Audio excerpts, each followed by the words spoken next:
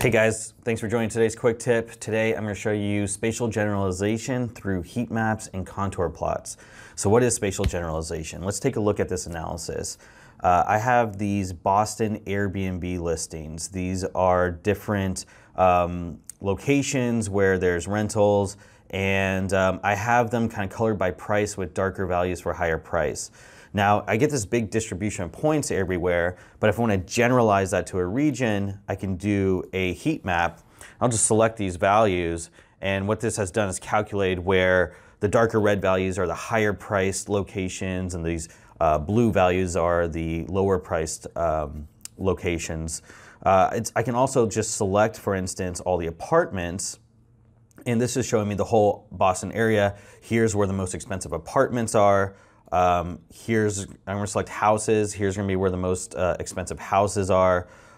If I want to just look within a price range, I can select this. I can see just these cheaper ones, and that's where the most expensive of these cheaper ones are. And let's say I want to have something with over a couple bathrooms and filter that. It's going to generalize that. So this is all changing and visualizing based off of my selections. So today I wanted to show you how I created this. So the heat map and contour, first off, I'll point you to the Tibco Exchange. This is on the Tibco community. You go to Exchange, and then you filter by Spotfire, and you can filter by data functions. And here you'll find various R data functions I use with Tear and Spotfire. And there's a map contour plot one. There's also a spatial heat map one, which also generates contours with the heat map. So this will do both. So you can select this, and it'll take you to a download page. You go to releases, and you can download, if you're using a cloud version, if you're using a platform version, you can download that, and it'll generate this zip file. Okay, so now back in Spotfire, what I've done is I've taken this analysis and I removed my heat map and contour plot so I can add it from scratch for you. So I removed that data in, and I went ahead and unzipped the zip file I had just downloaded. So once you've done that, you can go into data function properties and register new. And once you've unzipped that zip file, you can import the contents, which is, you just want the SFD file. That's the data function file. This is a script we're going to use. And this is the R script right here. And I can hit run, which is going to ask me to wire up the different inputs and outputs of that script to my data of my Spotfire analysis. So it says here that it wants an X value, and this should just be whatever my horizontal columns are, my X coordinates are, and that's the longitude. So I'll go to column, my Airbnb listings, and I'm going to choose longitude. And for Y, I'm going to go to column, Airbnb listings, and I'll choose latitude. Now Z is going to be anything I care about. So here I care about prices. I could do this by number of bedrooms. I could do this by the deposit. If I have, let's say, oil and gas data, I want to see production on different wells. I can do this by oil produced on wells. Or if I have different stores and I want to see sales at the different stores, I can put that in as well. It's just something I care about is my Z value. So I'm going to go to column, and I'm going to choose, again, price. That's what I'm going to show in this analysis. Now, below that, there's this smoothing scale. This is an optional parameter. It's not required. I'm just going to leave this as default, and I'm not going to enter it in. I think the default is listed here. No, the default's not listed here. It's usually 0.5, but the smoothing scale I'm just going to leave for now. And on output, I want to generate a heat map table, and I want to generate a contour map table. So these are the possible outputs. I'm just going to generate those two. I could generate a major contours, but I'm not going to generate that.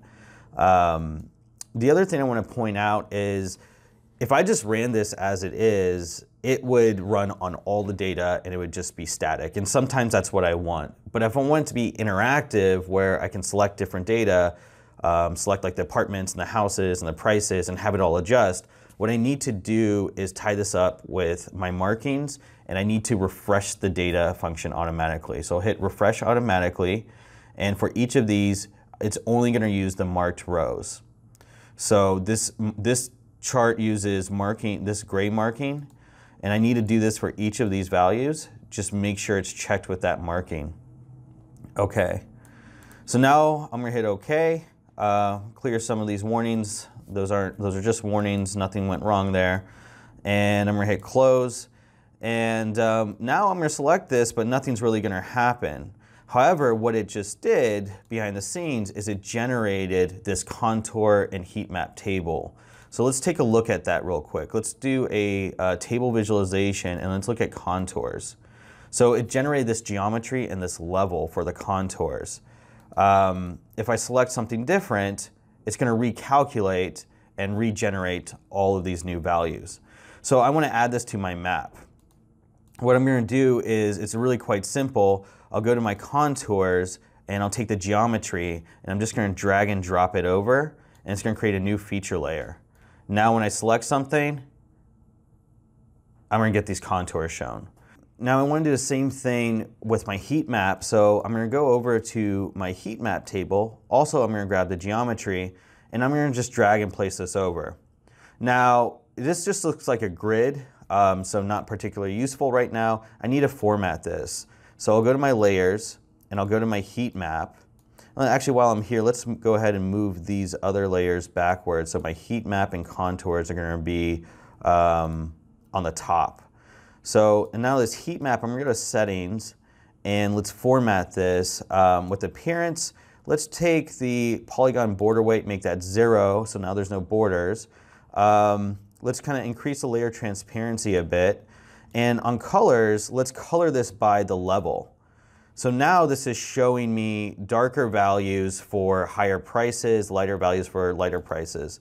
Now, a color scheme I really like is actually the example and the contour plot example. And you can go to these examples from these data function downloads by clicking this, or saying try in the cloud version. It'll take you to a cloud version where you can try this stuff.